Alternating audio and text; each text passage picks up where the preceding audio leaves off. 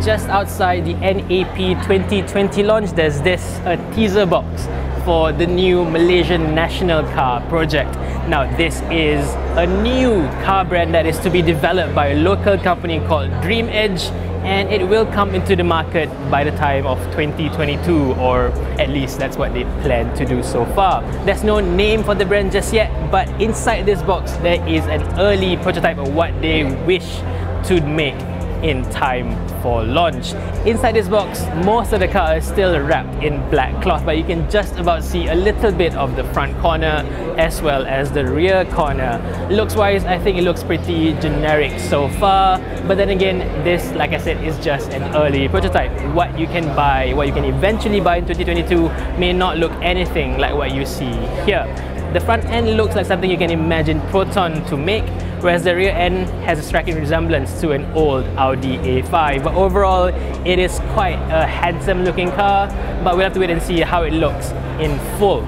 DreamEdge has previously said that this is going to be a B+ sedan using technologies from Daihatsu, so yeah, we'll see how all that pans out in the future.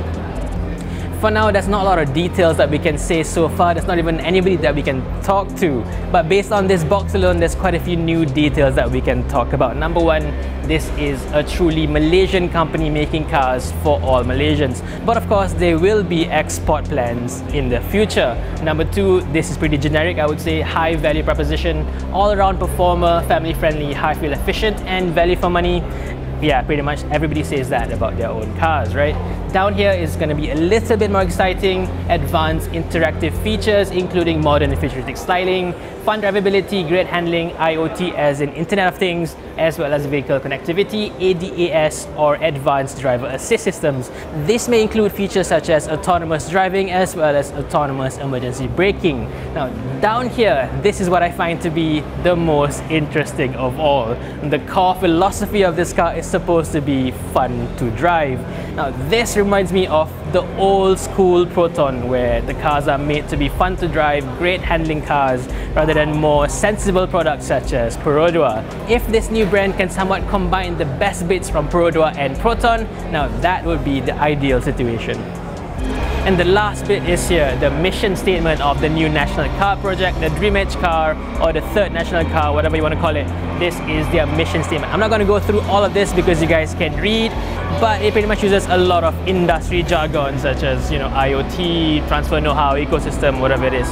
But what's more interesting down here, this is the main part why this company even exists. This is to enhance local R&D capabilities as well as creating more local talent. This is very in line with what's been announced with the NAP 2020. This is not to make more cars, not to sell more cars, but to promote the industry from the ground up. So Malaysia has the technical know-how to develop, manufacture and engineer cars from the ground up. So what do you think of all this? What do you think of this brand as a whole? What do you think of the car's look so far? Let us know in the comment section below, and thank you for watching.